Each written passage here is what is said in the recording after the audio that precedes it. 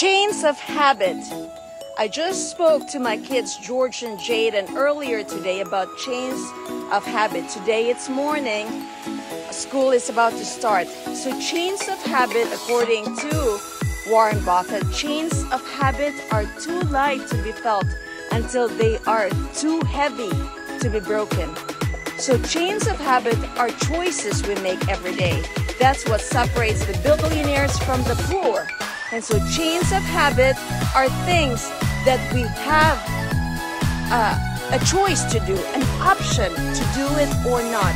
And I'm sharing with my kids the chains of habit of hard work, of how we have to earn our daily financial income.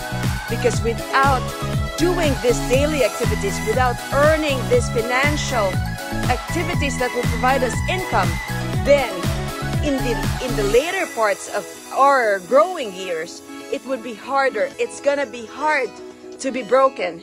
So chains of habit that I told Jaden and George earlier today are choices that they want to do. Whether it's spending time to go read a book, it's spending time to do what it needs to do, such as being productive, either writing their books or spending time to do work on properties so that they know what it is like to be an active earner or a W-2 earner, because they are employees of my business.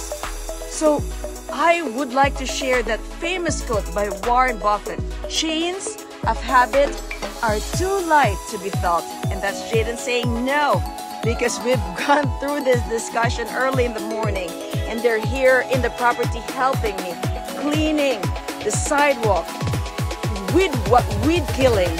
So chains of habit are too light to be felt until they are too heavy to be broken. And that's from Warren Buffett.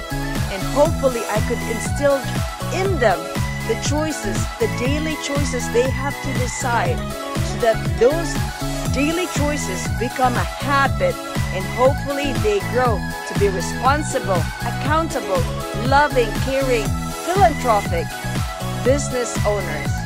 So take care, guys. Stay tuned for more of Asset Kids and Apartment Prescription.